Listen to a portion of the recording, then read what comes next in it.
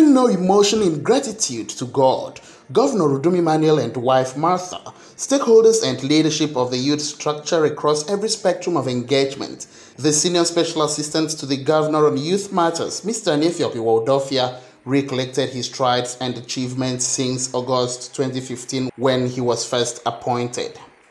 In his valedictory welfare package, Iwaudofia presented cars and landed property to some youths, while others received business and educational grants worth over 10 million naira. Almost 8 years ago, when my father called me to his office and asked me a very simple question, he said, "Annie, are you a cultist?"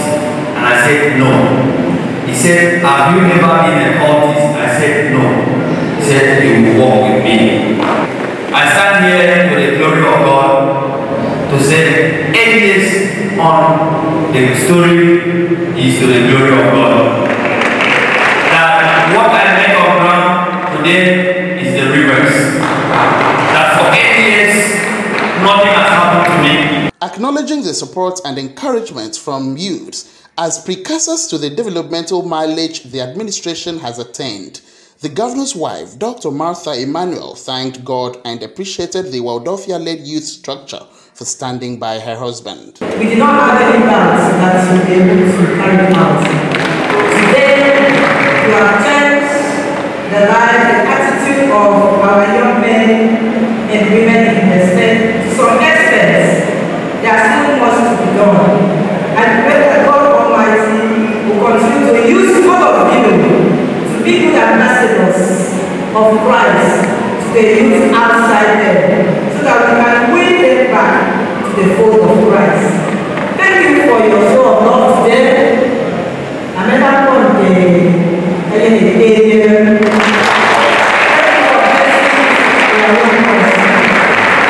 Praying more achievements and growth for the youth structure in the state, the senior pastor of Insight Bible Church, Pastor Silvanus Ukafia, thanked them for acknowledging the place of God in their affairs. We dedicate each and every one of them to you. Whereas, Lord, in the next 10 years, none of them will be missing. Rather, we will find them standing out all over the state. They will rise into prominence. Bless their families. Bless their businesses. The 86th and last edition of the Youth Monthly Prayer Summit had as theme, "Our God, we thank thee." Clinking glasses and exchanging banters at a reception, some youths bared their minds on the Iwaudofia 8 years of leading Akwa Ibom Youths. He also has put in a lot of time in engaging of the young people and trying to make sure that they are on the right track. So I think it's been a peaceful 8 years of leadership of the youth in this administration. His performance was so overwhelming. He had performed so well. At least he has turned the youth of Akwa Ibom State to follow God. And for these 8 years, I want to tell you it has been smooth. It has been very, very smooth. I can tell you, a lot of people do come into governance like this, and sometimes you hear that they are no more. But in the government of Iwaudofia, it has not been so.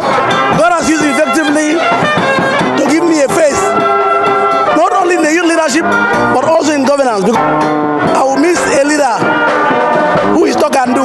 He has been a very good person to even the youth, the female youth, and I want to thank God today because this is a reality.